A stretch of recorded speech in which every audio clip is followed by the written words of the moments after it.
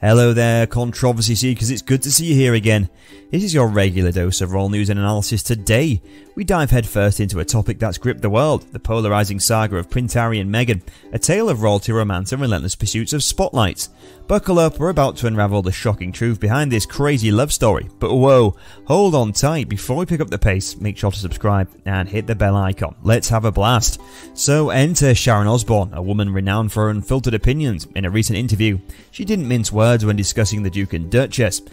To her, their public displays of affection are nothing more than a charade, a disingenuous attempt to win hearts of the public.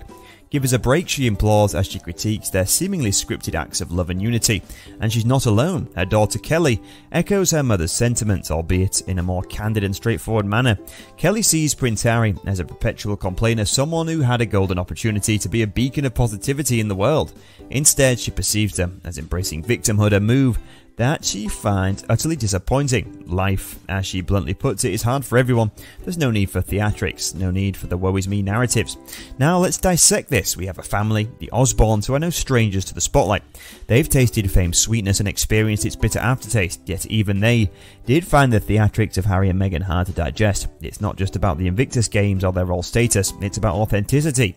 Sharon appreciates the monarchy for its capacity to do good despite its flaws, but when she looks at Harry and Meghan, she sees a couple who have lost touch with reality. They've become characters in a play performing roles that scream for sympathy and attention, and the audience were left wondering how shameless can this charade get.